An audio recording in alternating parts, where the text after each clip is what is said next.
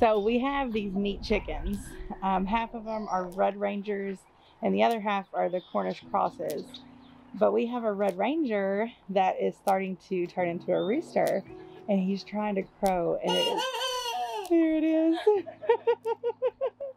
It's the funniest sounding crow. There's T-Bird, that's the real crow. It's the funniest sounding thing I've ever heard. I wish he would do it again. When I heard that for the first time, I thought one of the chickens was dying. I was like, what in the world is that noise? There he is. He sounds like a broken squeak toy. Oh.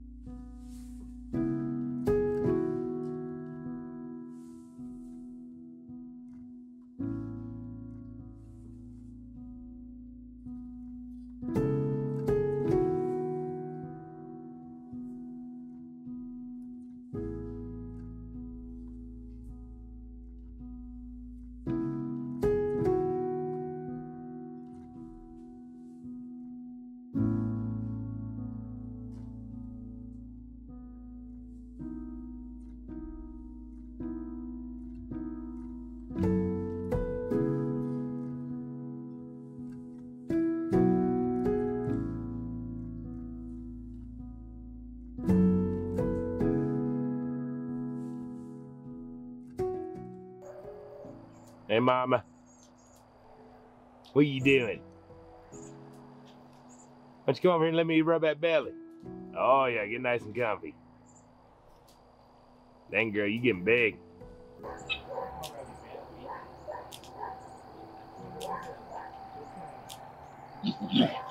Already day. Taters everywhere.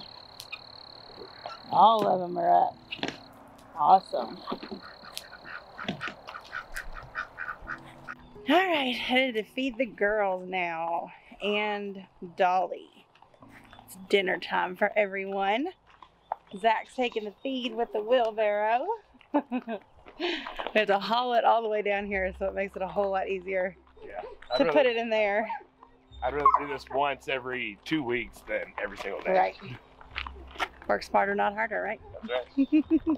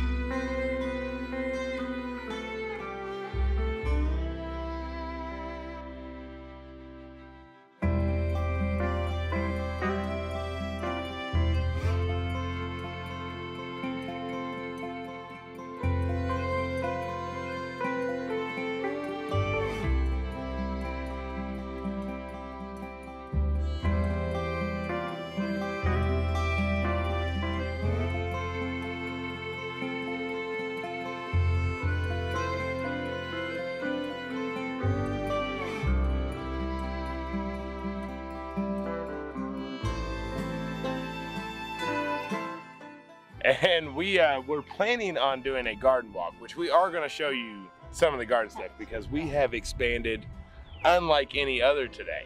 It has been, well, the whole week has been kind of garden expansion and it's been amazing. But we have been so busy. So busy. But good busy. If you've been following the videos this week, you know, we built a back deck. I finished that today, which we will show you that. And then we bought 6 more cattle panels today, but we already had 2, so we had 8 total cattle panels. And it's just cattle panel galore up in our backyard now. Mulched the garden. Yeah. Made new beds, filled those beds with new soil. We had like 14 bobcat scoops of soil that we shoveled out into the beds. That was fun. We had to fix our toilet at one point, which is a long story. We'll spare you the details. But that got fixed. If you join our live Monday night, we'll tell it. But it's not crazy graphic, but if you have a woozy stomach, you might not want to hear it. But we'll tell it on our live, so make sure to join our lives Monday at 8 p.m. Eastern. Yeah. We do it every Monday, and we'll share those details there. Yeah. But you know, it's kind of, when I think about times of how busy we've been, thank you, Cloud. Yeah. It feels like so much work, and it is a lot of work, and it feels so hard. But the rewards are so beneficial, you know, giving a little extra effort. A big old fly. Giving a little extra effort and working really hard right now is going to allow for us to have so much more food this summer. Yeah. If we didn't do this now, we wouldn't have the food in the next few months that's coming up, because we have plenty of plants in our greenhouse, but we didn't have all the space, and so now we do. And you know, when your back's telling you no and your body's saying, oh, no more scoops of dirt, just leave it alone, fight through it. Get through it now, so you can have all that reward in, what, 3 months probably? Yeah. 3 months or total, well, probably even like 2 months really, to start reaping the rewards for it. So keep your body strong, keep powering through, know that it's worth it. There goes Dolly. Oh, the cat. Oh, goodness gracious. About to be World War III. That kitty cat. I know, Dolly. She just does it to get on everybody's nerves.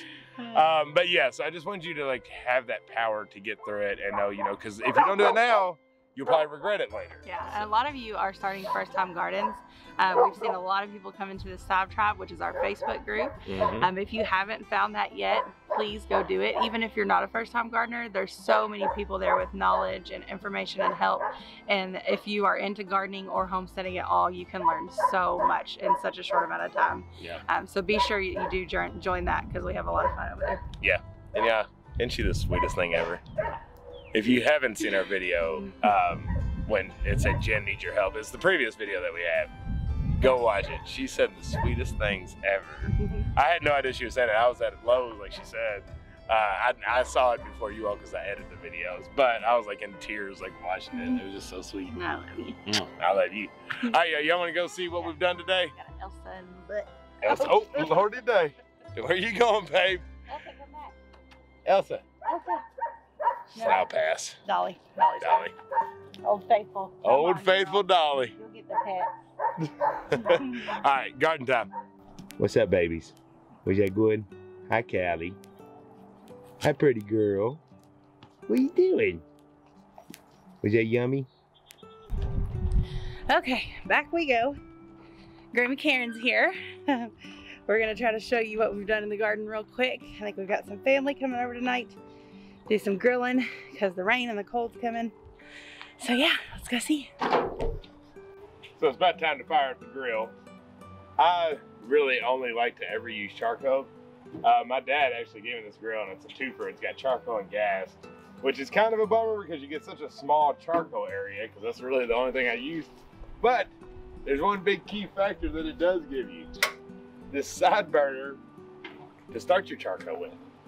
So it's like literally the only thing I use it for. Get it lit, and then I use my chimney. Oh, did y'all hear that? That was That was the Red Ranger. Yeah, the Red Ranger trying to rooster. But you use that gets your charcoal started, then you can let the chimney go. Only good use for a gas grill. Work smarter, not harder. That's right.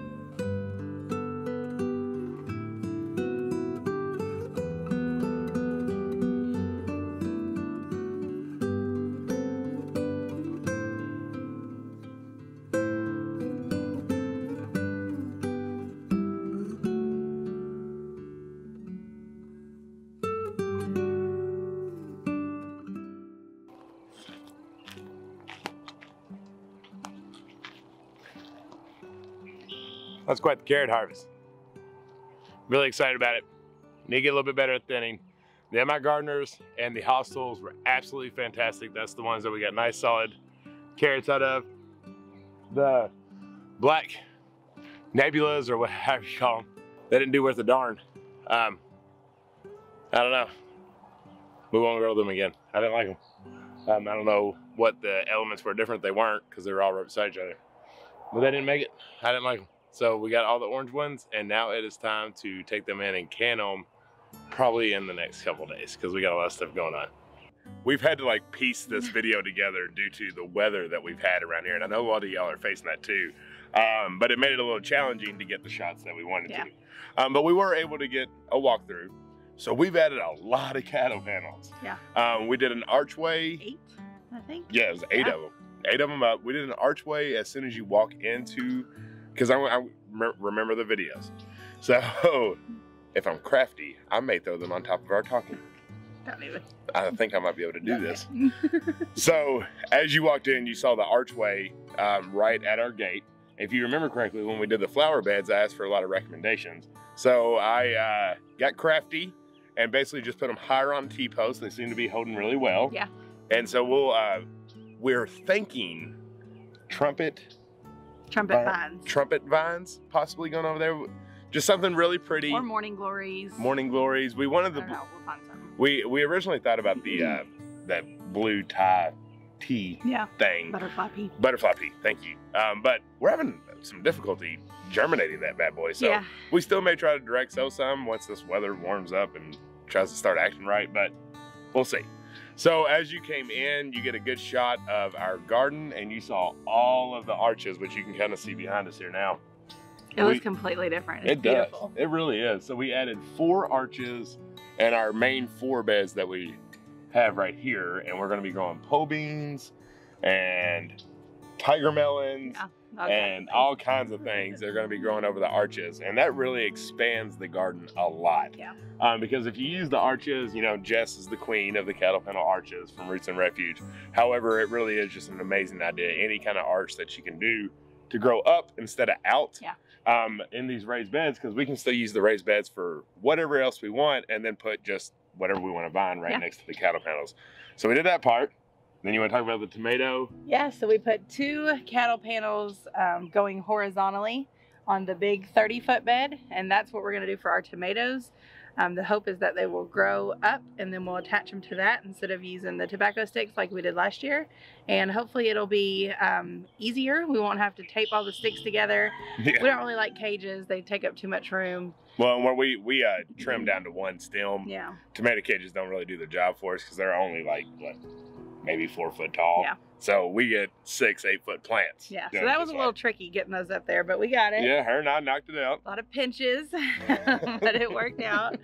And then there's 1 more arch on the very back side, and I think that's where we're going to do some melons. Yeah, it's like a re-entry. Yeah. So we have. It would be really pretty if it was flipped this way, but it didn't work out that way. So when we do our garden tours, we'll just come in from that side. That's right. Well, you know, we have 2 different entries basically. That, you know, that's like actually entry into the garden. That's entry into the backyard. It's like that part back there is like the secret garden. Yeah, exactly. But we're really excited about it, and we are growing.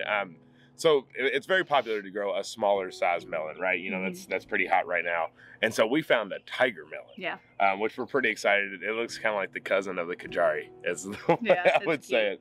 It's pretty cute. So we're going to try it out this year and see how we like it.